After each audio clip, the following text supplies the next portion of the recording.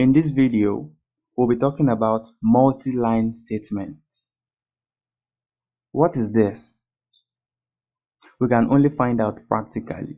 So let's get to our code. You will notice from this PHP file that this code is named multi-line statements. Now let us go to line 3 of this code. We created a variable a and assigned it a value.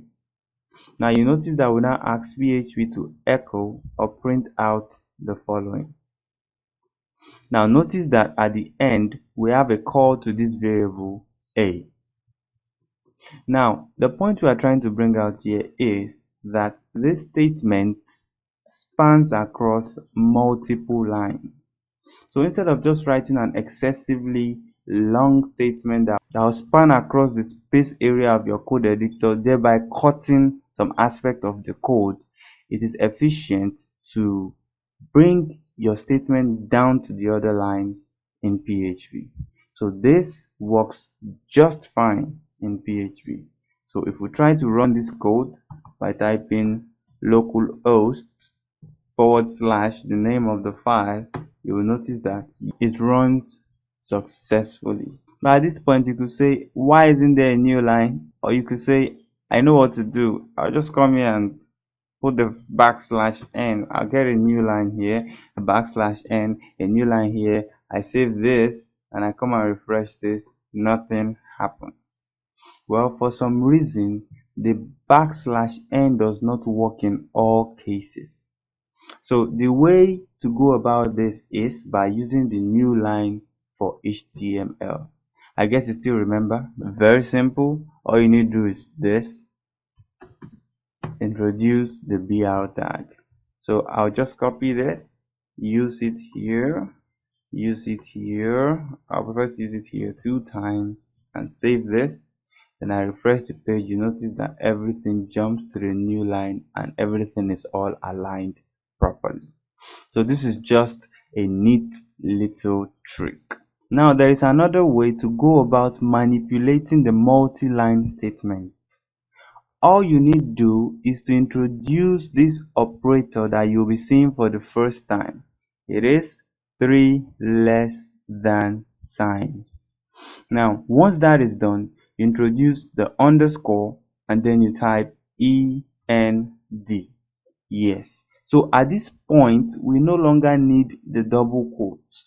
So I'll just arrange the statement on my screen well, so that's not to cause some confusion. Yes. Now I'll bring this to this side, then I'll remove this double quote. Something else is also missing. This end that we start here must also be ended somewhere around here. So what I'll just need to type now is underscore and then the END. Now once this is done, you can save your code. Now remember, from we are the best in the world down to this variable is our statement that we actually want to output. Now this is just assisting us to output it across multiple lines. So this is one neat little trick you can also make use of when outputting a statement that spans across more than one line. So I have saved this. All I'll just need is come here and refresh the page and you notice that nothing happens. Please be careful. Some might make this mistake. Coming behind this first END and putting a space there will lead to an error. So if I save this and I refresh this, you notice that we have a path error. So please do not make any mistake of adding any space here at the end of the first END. So I'll just clean that, save that, refresh that, and everything is working just fine. Now that is that about multi-line statements. In the next video tutorial, we'll be talking about variables and constants.